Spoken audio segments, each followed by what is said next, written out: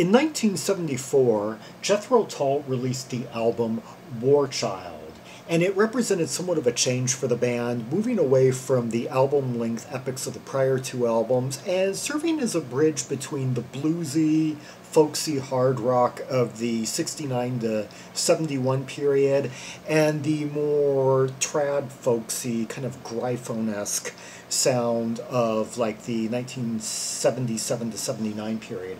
Anyway, from that album, the track Sealion. One, two, three.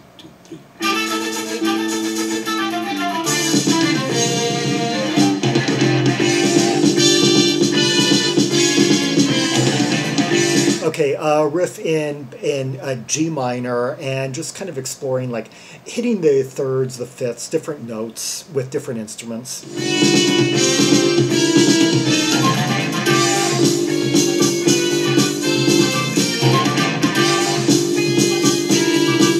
Yeah, I say no, no, no, no. Like, I think maybe throwing in like a seventh in there or something, kind of a stately type beat going on. Over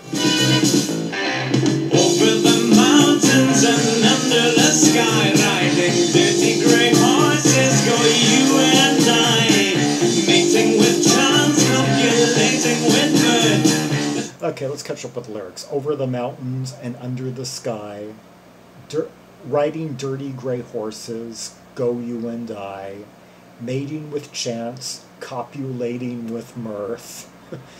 Yeah, Anderson's known for his references to sex.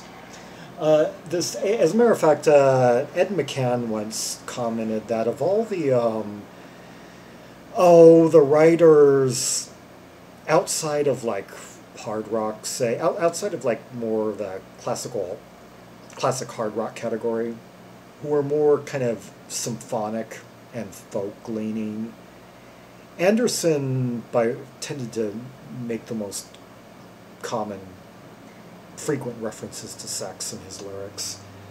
But he also suffixed that with the observation, McCann, with the observation that that Anderson's boutiness tended to come off as a self-conscious stab at adolescent humor, and was never like profane or really too raunchy.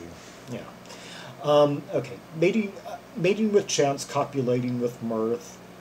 The sad, glad paymasters for what it's worth. And glad paymasters for what it's worth. The ice cream castles are refrigerated. The supermarketers are on parade. Hear those drum rolls just pile driving this along. The ice cream castles are refrigerated. The supermarketeers are on parade. There's a golden handshake hanging round your neck as you light your cigarette on the burning deck. Golden handshake hanging around your neck as you light your cigarette on the burning deck. And you balance your world on the chicken dinners like a sea lion with a ball. Hear that at 1, 2, 3, 1, 2, 3, 1, 2, 3. I really like that change in arrangement right there. We have that, you know, violin. And let's see, on this album, orchestral arrangements by David Palmer. And let's see.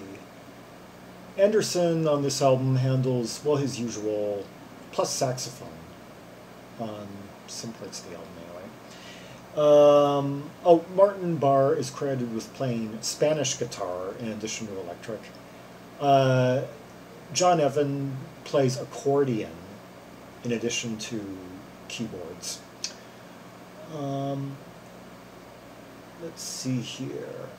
And I guess the violin we just heard is someone within the orchestra being conducted by Palmer. You wear a shiny skin and a funny house. The almighty animal trainer lets us go at that. You bark ever so slightly at the trainer's gun with your whiskers melting in the noonday sun. Okay, catching up with the lyrics here. And you balance your world on the tip of your nose, like a sea lion with a ball at the carnival. You wear a shiny skin and a funny hat. The almighty animal trainer lets it go at that. You bark ever so slightly at the trainer's gun, with your whiskers melting in the noonday sun. These are convoluted lyrics, very visual, very surreal. Yeah, he can really load each line with vivid imagery. You flip and you flop under the big white top, where the long-legged ring mistress starts and stops, and you know, after all, the act is wearing thin as the crowd grows uneasy and the boos begin. But you balance your world on the tip of your nose. You're a sea lion with a ball at the carnival. Flipping you flop under the big white top, where the long-legged ring mistress starts and stops, but you know after all the act is wearing thin. A lot of thick, kind of like, it seems like his vocals are being flanked by different like strums and such. Like I'm hearing like this. Crowd grew uneasy and the boos begin. It's like those slicing strings, and then that really kind of trebly, kind of muted in the mix anyway, acoustic like. You balance your world on the tip of your nose. You're a sea lion with a ball. Some of that accordion that I was just reading about here, and I guess spoken word by Jeffrey Hammond, although according to Wiki that was only on Sealion II, whereas this is just Sealion, I guess by default Sealion 1.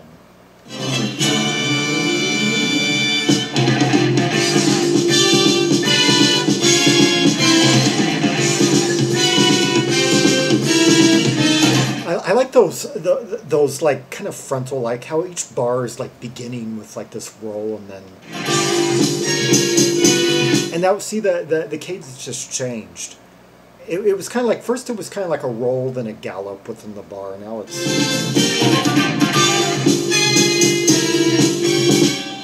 dun dun dun dun dun.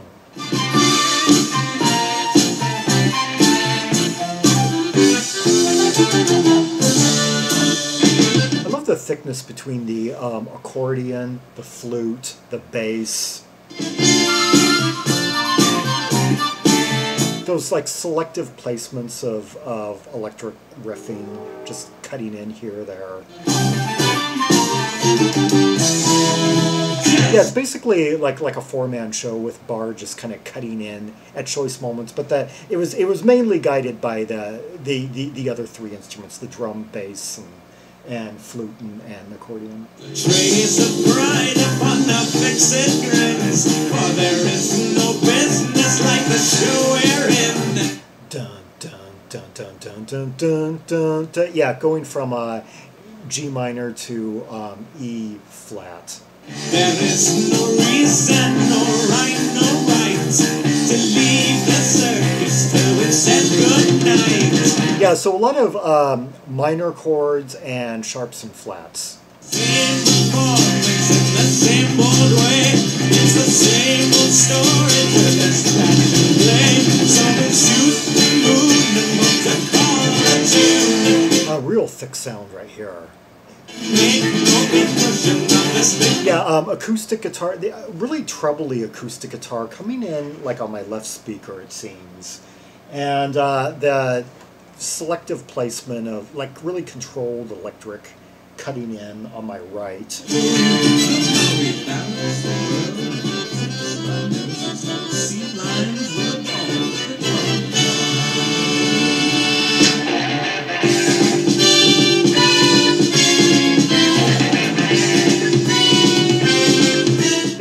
That is interesting how you basically have like this G minor riff and you have like some of those like tertiary instruments just emphasizing different notes or added notes within that key center.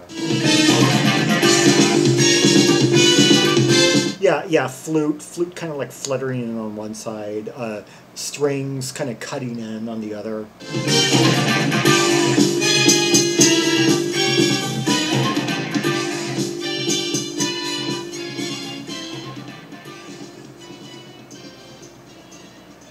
tumultuous. It sounds kind of like almost like a circus run amok. Would you like a cup of tea, dear?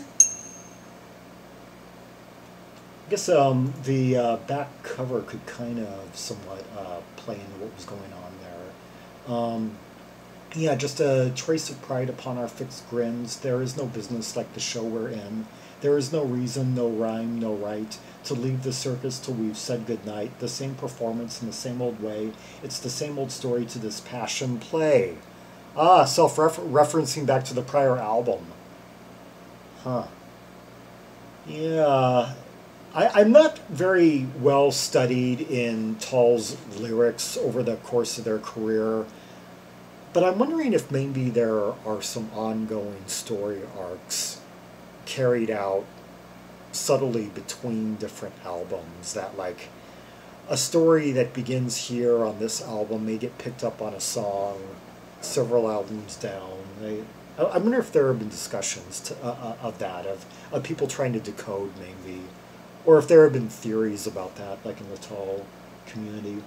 So we'll shoot the moon and hope to call the tune and make no pincushion of this big balloon. Look how we balance the world on the tips of our noses like sea lions with a ball at the carnival. Yeah, very vivid. Yeah.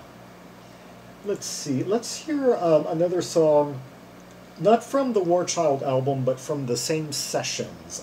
A great bonus track that came out on the following year's Moo compilation. I guess the one reason to buy that if you already had the albums before it.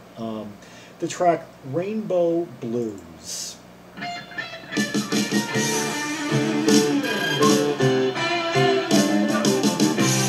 I just love this intro, that kind of lurching, slow, kickback, type of bluesy.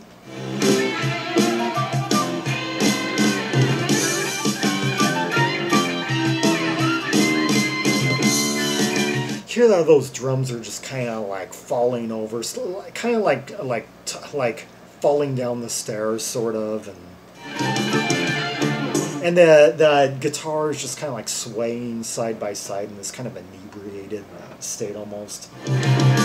Through northern lights on back streets, I told the coachman, just drive me on. It's the same old destination. This is a pleasant surprise. It's been a while since I listened to this track. Quite a while, actually. I forgot about this section right here. I didn't remember it. It's the intro that always stands out in my mind, that I'm always thinking, oh yeah, that one with the... But I forgot that it makes such an arrangement, a leap in arrangement between the intro and the verse. The difference was the same upon, so it threw back his head and he counted. I jumped out about 5 to 9. Let's see, was I hearing like a little like recorder in there or something? Anyway, on the album War Child, during these sessions anyway, at one point Barriemore Barlow plays marimba, and let's see, this other list of credits on Discogs lists Patrick Halling, the leader of the Musica of London. Interesting. Yeah. Oh, and Ian Anderson plays both soprano and alto sax during these sessions. Yeah. And I waved at the stage doorkeeper, said, "Mister, get me to the stage on time." Oh, but the rain wasn't made of water. Let's catch up with the lyrics here. Through northern lights on back streets, I told the coachman, just drive me on. It's the same old destination, but a different world to sing upon. So he threw back his head and he counted. I jumped out about 5 to 9, and I waved at the stage doorkeeper, said, "Mister, get me to the stage on time." So I guess spoken from the point of view of a guy trying to get to the next gig. I've heard a few stories about that before. Yeah. So maybe kind of like stuck in like traffic or something, and he has to be on stage in a matter of minutes. Yeah. But before he gets on there, life is kind of mundane. He's facing the same commuting challenges that a lot of the people in the audience may have faced. Oh, but the rain wasn't made of water, and the snow didn't have a place in the sun, so I slipped behind a rainbow and waited till the show had done. Interesting. So did he actually attend his own? Didn't have a place in the sun, so I stayed behind the rainbow, waiting till the show had done. Yes, I packed my ammunition. I love the flowering of the string right here. Inside the crowd was shouting on chorus. I had a most funny feeling. It wasn't me they were shouting for, so when the tall dark played. It wasn't me they were shouting for, eh? These lyrics are taking kind of a turn. I packed my ammunition. Inside the crowd was shouting encore, but I had a most funny feeling. It wasn't me they were shouting for. But in the chorus, he said that he had slipped behind a rainbow and waited till the show had done. Smile at me, I said, oh baby, let us go for a ride. And we came upon two drinks or four, and popped them all so neatly inside. Oh, and the rain wasn't made of water. Okay. So when the tall dark lady smiled at me, I said, oh baby, let us go for a ride, and we came upon two drinks or four and popped them oh so neatly inside. It ought to be noted that Anderson was a real clean living figure in the rock community at the time, especially for this time. I mean, he was anti-drug. I don't know about his stance on alcohol, but he was not among the performers of that era that got caught up in vice. So, he was outspoken, I guess.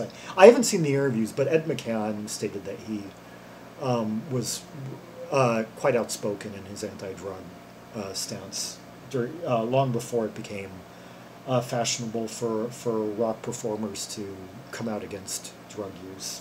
And the snow didn't have a place in the sun, so it stayed behind the rainbow and lay there until we had done. Yeah. Okay. Oh, but the rain wasn't made of water, and the snow didn't have a place in the sun, so we slipped behind a rainbow and lay there until we had done. Okay, so the same chorus, but this time with someone. He's not alone. Yeah. I guess maybe that's he's referring to like a groupie. Yeah.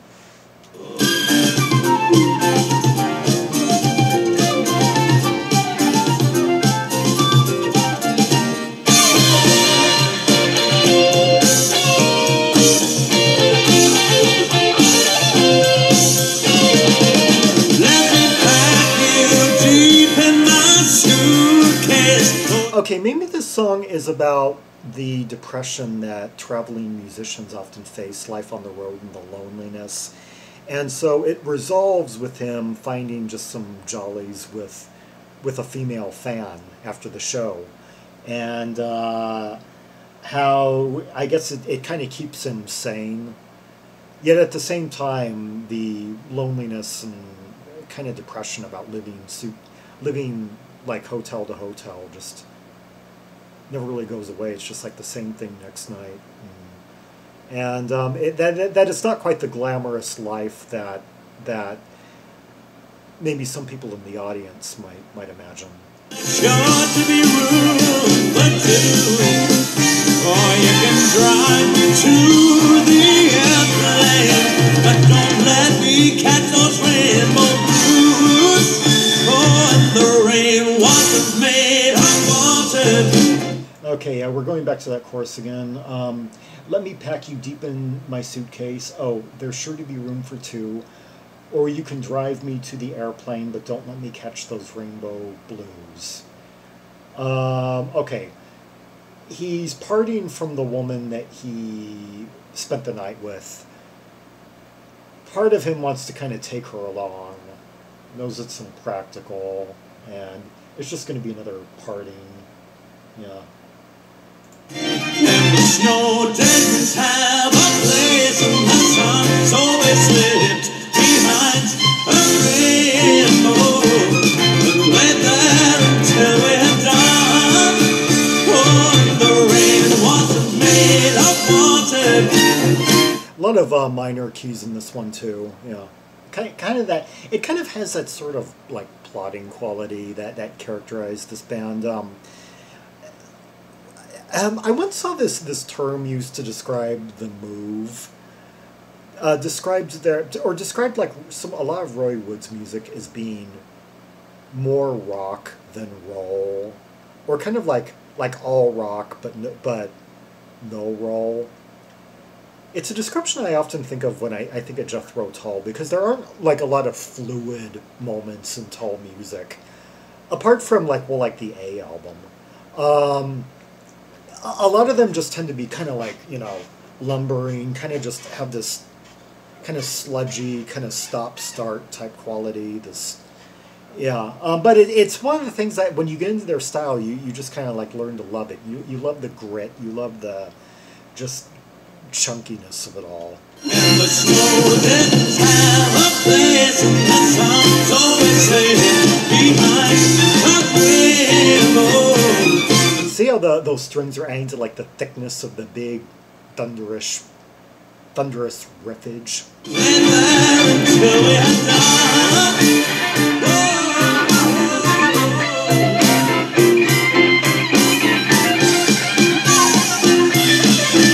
My favorite part of the song.